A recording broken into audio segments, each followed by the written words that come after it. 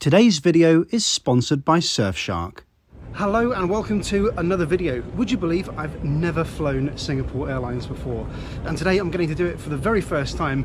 I'm heading to Singapore on the first leg of a multi-leg journey with them all the way to Los Angeles. I'm flying in business class on the Airbus A380 from Delhi. Come with me and enjoy the video. So, welcome to Delhi. As you've seen from recent videos, this trip was a round-the-world itinerary that took place just as COVID was becoming a global concern. In fact, India closed its borders 3 days after this video was shot, and Singapore did so about 2 weeks later. Anyway, this trip was in business class, and one of the stranger perks you get in Delhi with a business class ticket is the use of a special immigration desk to get to your exit stamp. Notice the normal lanes here marked off with tape, and the business class lane here has red ropes.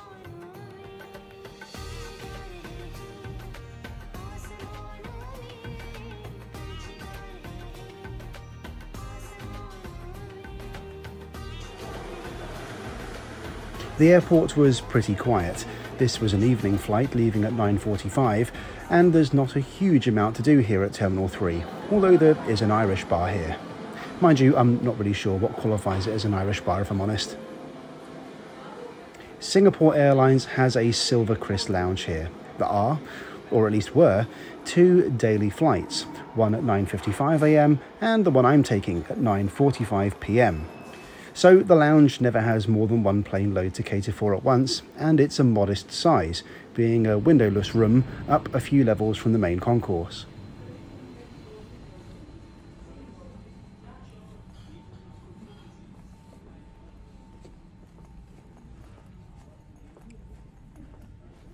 All lounges are glorified waiting rooms in one respect or another, and this is not exactly Singapore Airlines' most aspirational lounge, but it does the job just fine with some good food on offer, like a mutton rogan josh and gulab jamun, which is a very sweet Indian donut soaked in honey. It's delicious. Overall, not a bad lounge, but keep your expectations modest.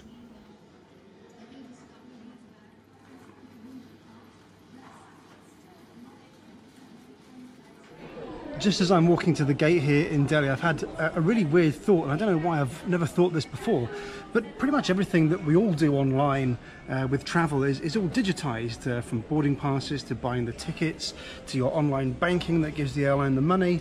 Everything is digitalized, everything is online, everything is made up of ones and zeros except for this little passport, and we all have one, and it's the only part of the travel process I think that is still in hard copy analog format in every country in the world. Kind of a weird thought really, that I can't really do anything with all that digital stuff that I do online, buying the tickets with my online bank accounts, getting the e-tickets through my email. Can't do any of that without a little book here.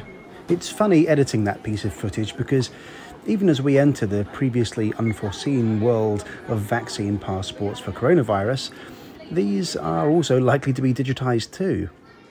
Here's our Airbus A380 for the trip to Singapore.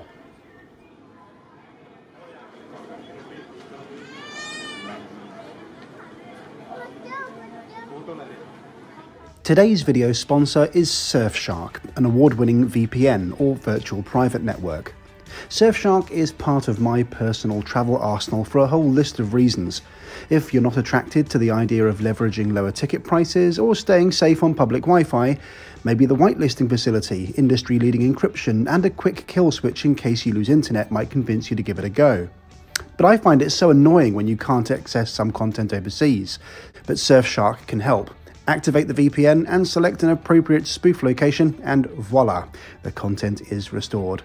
It's dead easy and costs absolute peanuts too. You'd be mad not to consider it, especially as Surfshark have a special deal for my viewers. Go to surfshark.deals/wingingit for 83% off and 3 extra months for free of Surfshark VPN.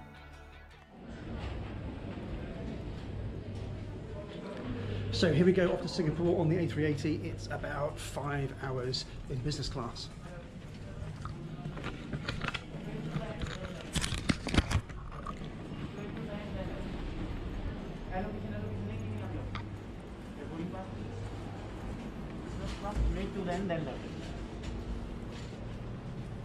business class to the end. straight to London. Singapore Airlines has several configurations of A380.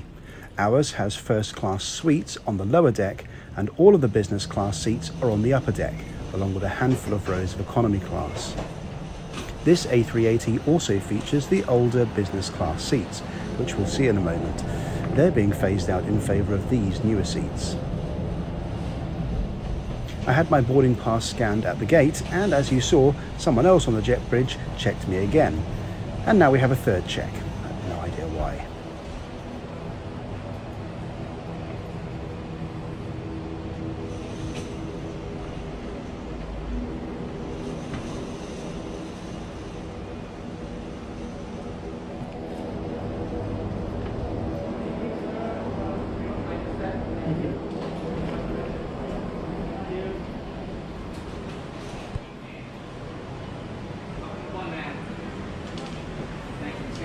Hello. Good evening, sir. This is Mr. Xavier. Yes, Yes. by the window to transfer. Lovely. Thank you. Hello. Hello, welcome back. Hiya, thank you.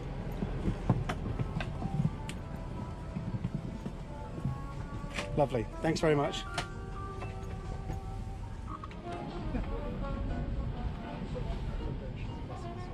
Do you need us in the picture? No, I'm okay, thank you. I'm just taking pictures of the seat. So how was your stay in Delhi? This seat is massive. Check out the extra space you get over a regular seat by seeing where the seat belt ends. It's a seriously impressive seat, and quite remarkable this is considered an obsolete product by Singapore Airlines. I really don't like short overnight flights, and I try to avoid them where I can. So why am I on board in the first place? Well, you see, I really wanted to try the brand new business class on Singapore's 777-300 that flies from Singapore to Los Angeles via Tokyo, but you try getting a price for that as a one-way. If you start from Delhi and take this extra flight, you're able to halve the price. Remember that airlines don't charge you what it costs to carry you, they charge you what you're willing to pay, and India is a hotspot for low fares to North America. We had a short ground delay here at Delhi, during which I managed to discover this seat actually has 2 headphone jacks, not something I've ever noticed on an airline seat before. The bonus of being on the top deck of the A380 is the excellent side storage bins which are fitted there. The fuselage curves so much you can't squeeze seats in right by the walls, so the dead space is given over to these pretty spacey bins, which will take a small rucksack or a laptop bag very easily. Singapore also supplies socks, slippers and an eye mask, although not pyjamas. More on that in the next video.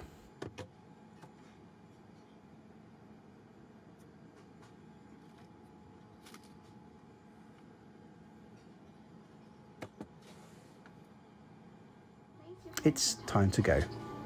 Keep your feet flat on the floor and heels towards your seat.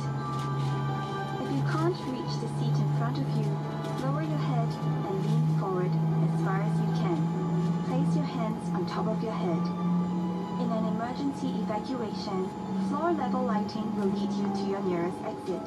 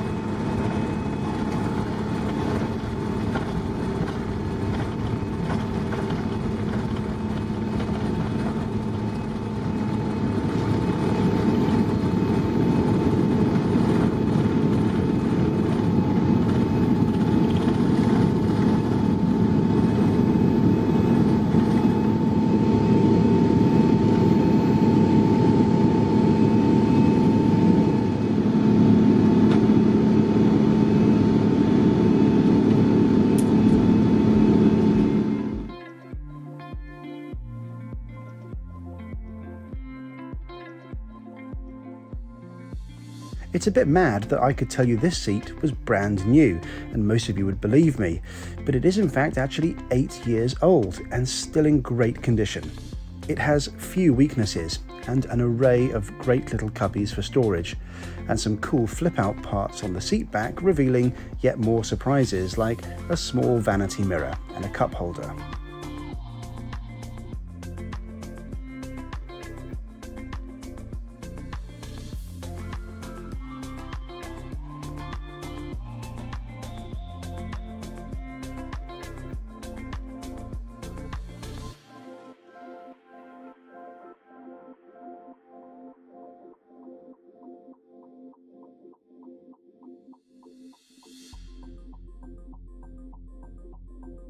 As part of the in-flight amenities, there are these pretty solid headphones, although I wouldn't get much of a chance to watch anything on the screens.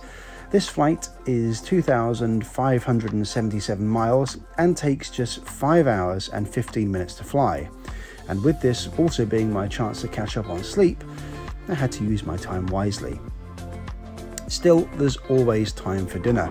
Singapore Airlines catering is arguably the best in the world, and the array of choice is just astonishing. There's also a Book the Cook online ordering feature I'll explain in detail in the next Singapore review, but for now just be astonished at the huge array of options in the paper menu.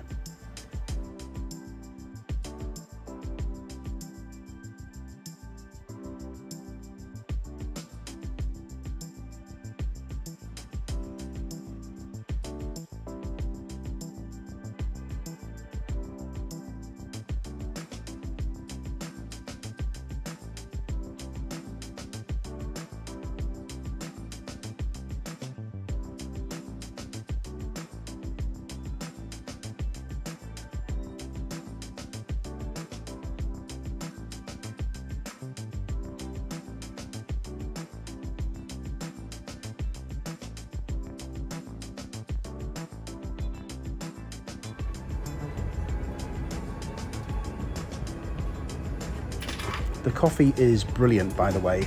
There's a proper machine in the galley, and look at all those different types of tea.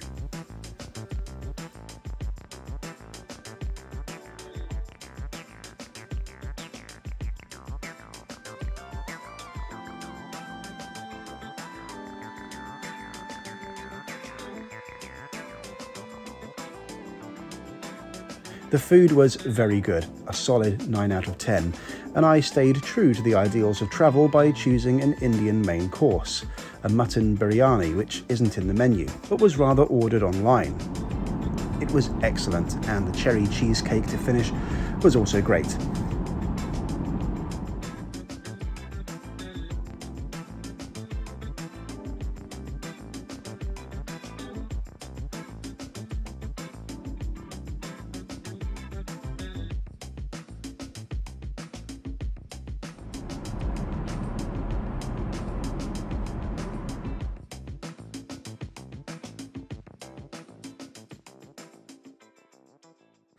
After a nightcap of a glass of water and chocolate, the crew made up my bed while I visited the bathroom.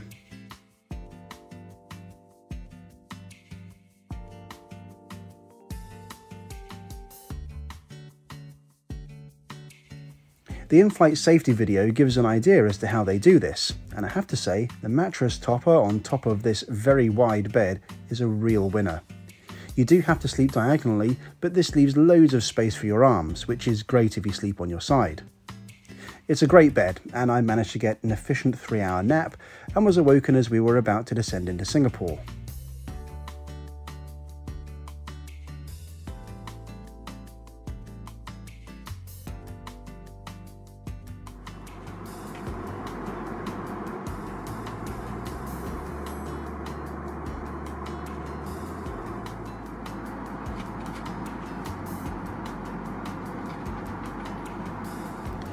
The coffee was like a cold slap to the face and just what I needed to navigate Changi Airport before dawn. The approach into Singapore always gives a great view of the Singapore Strait, which is always chock full of boat traffic.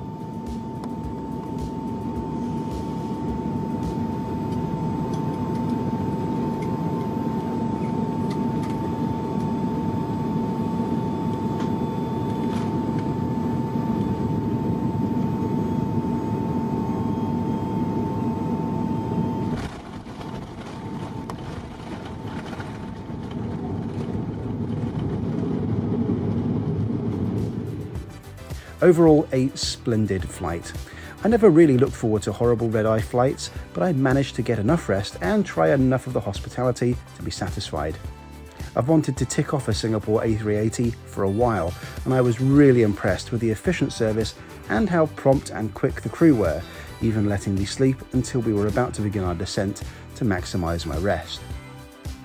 Singapore Airlines is a world leader in flying well, and while this video has been about their efficiency and speed, the next one features 18 hours of flying, 3 full meals and their newest seat, as well as a bonus stop in Tokyo for good measure.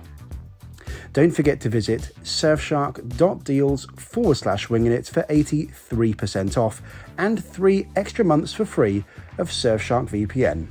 Thank you for watching, and I will see you next time.